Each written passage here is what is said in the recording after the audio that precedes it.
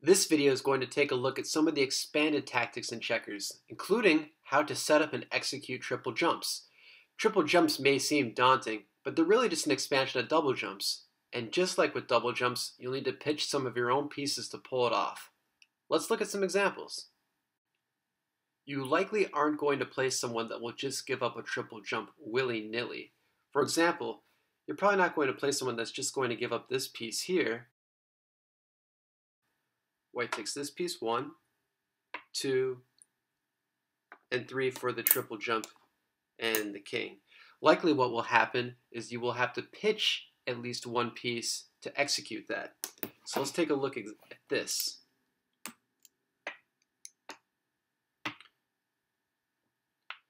Now again, white will pitch a piece in order to execute that same triple jump. White goes here, red captures, and then white comes down again with the triple jump, 1, 2, and 3 with the king. The same can happen on the other side of the board. In this position, white again will pitch, so giving up one piece, and that's okay if it results in multiple jumps.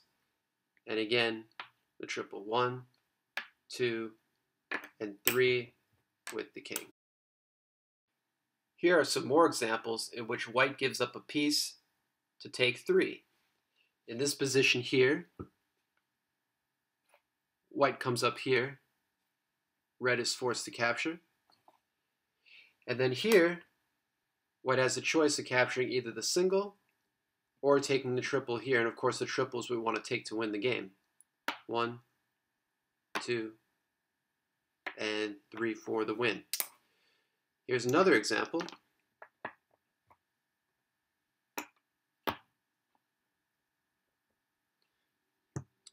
White moves here to force the capture.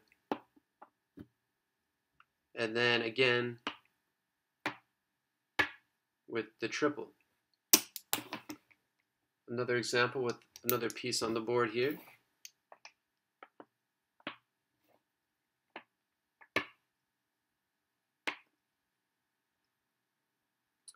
Here,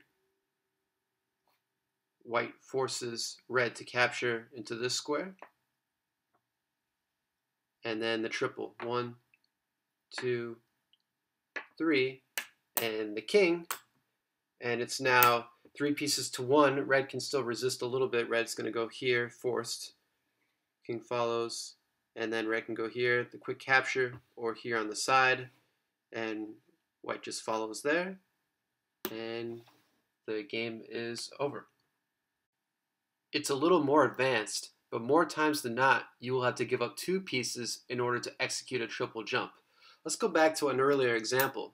Now here, white pitches this one piece here, and red captures it, and then white gets the triple jump.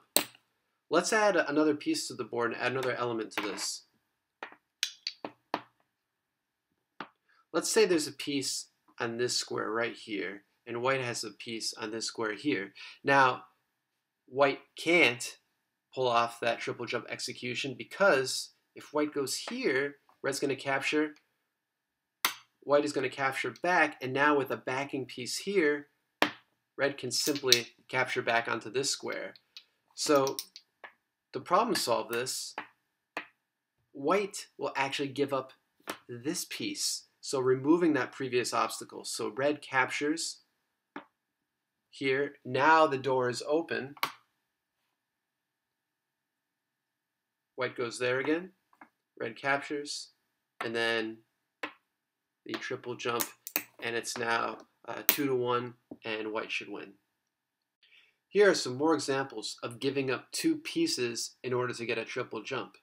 Now in this position, sure, white can just, pitch this piece here. Red can capture. White can capture back, and then red can go in for a king and probably a draw. But there's actually a win on this board that white can execute a triple jump. So let's have a look at it. Instead, white pitches this piece here. Red must take. And now, hopefully you can start seeing a pattern of some open holes here. White pitches here next. So that's 2 now that white has given up. And now, pulling off the triple jump. 1, 2, and 3. Here are a couple more examples.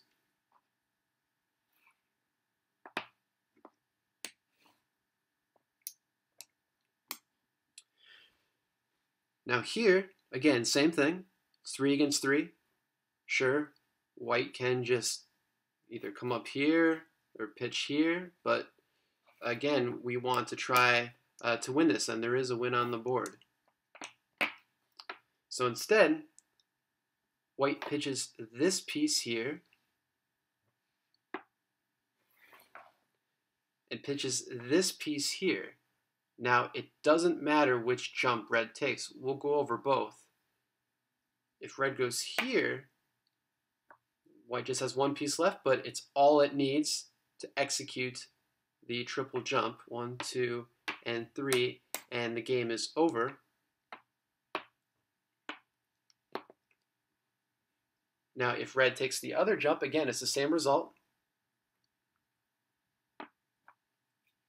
And 1, 2, and 3 for the triple jump and the game.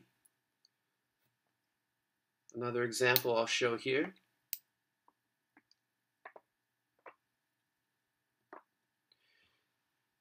Now here is a little bit tricky because it's a little deceptive, but white can actually make one move, and it doesn't matter the direction in which red takes, it's a loss.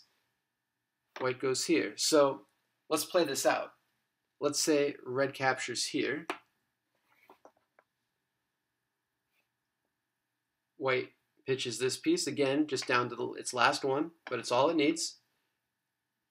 And the triple. 1, 2, and 3. Now again,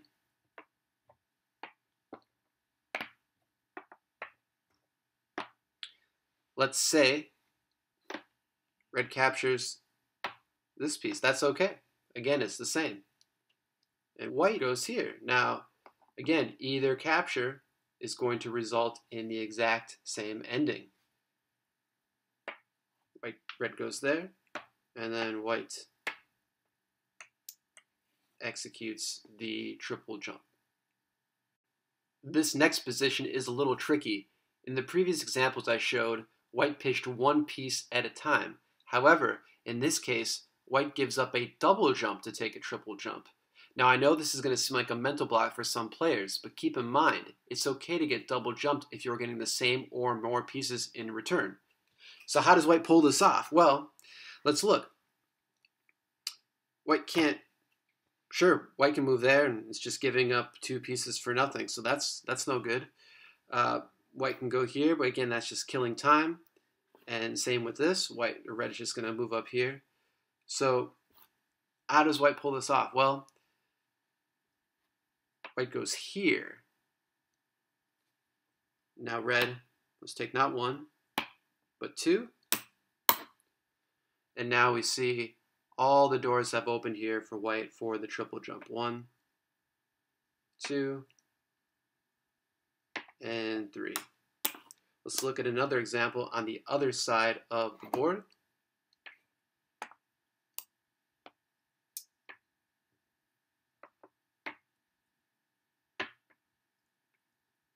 And again, the same theme of forcing red to capture. White goes here, again, giving up 2 pieces, and that's okay. 1, 2, and then white 1, 2, and 3 with the king. Red really only has 1 square to go, and that's here, and then white will just follow and capture and win the game. Another mental block may be pitching a piece so your opponent can get a king. This may seem completely outrageous, but take a look at this example. White is going to pitch this piece here. Red jumps and gets a king. White makes another pitch here. So red jumps. Now white's given up 2 pieces now, but is going to get a triple jump back and a king. And again, just like the previous example, red can go here and just get captured, or just try to run and white follows, capture, and the win. Giving up 3 pieces to take 3 can also happen, and it takes some creativity to pull it off. These are some more advanced problems, but it's worth showing a couple examples to see how it can be done. Here we are toward the beginning of the game, and this is actually a more common trap than you might think. White pitches 3 pieces to take 3 and should ultimately win the game. So how is this done? Well, the first pitch is here.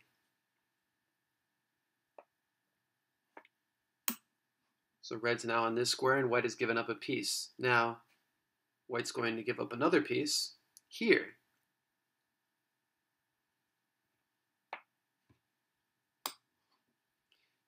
So now white is down 2 pieces.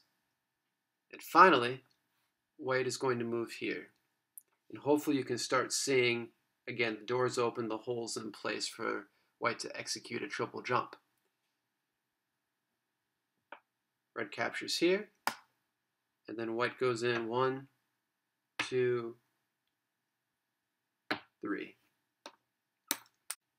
Not all triple jumps in the opening are a bad thing. In fact, sometimes they're necessary in order to draw. I'm going to show you a very popular line from Strickland's cross that requires a triple jump sequence. Let's play it out.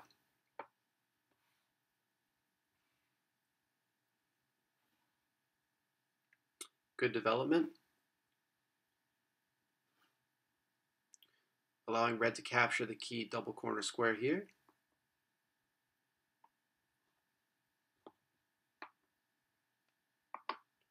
White is going to try to give problems for red by moving in here next.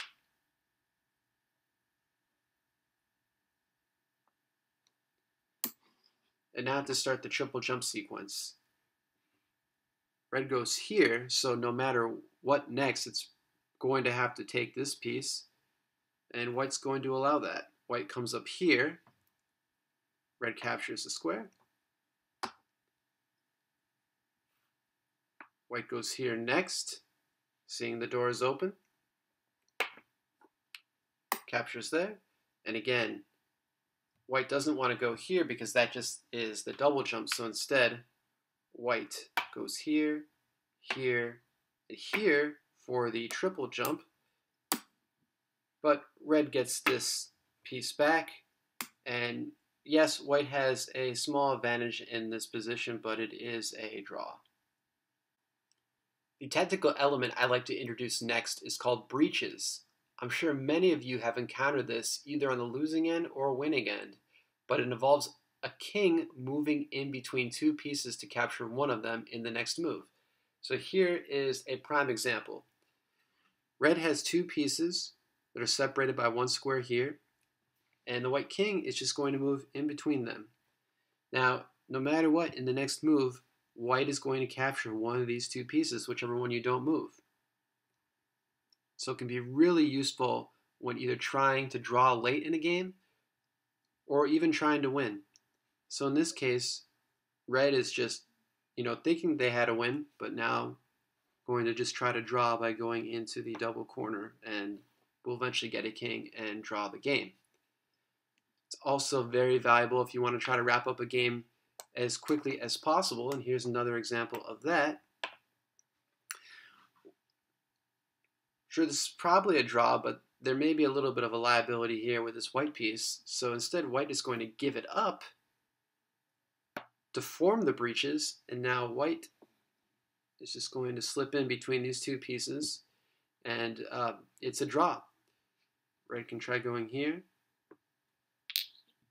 but red cannot corner white no matter what happens here. So again, it's a solid draw.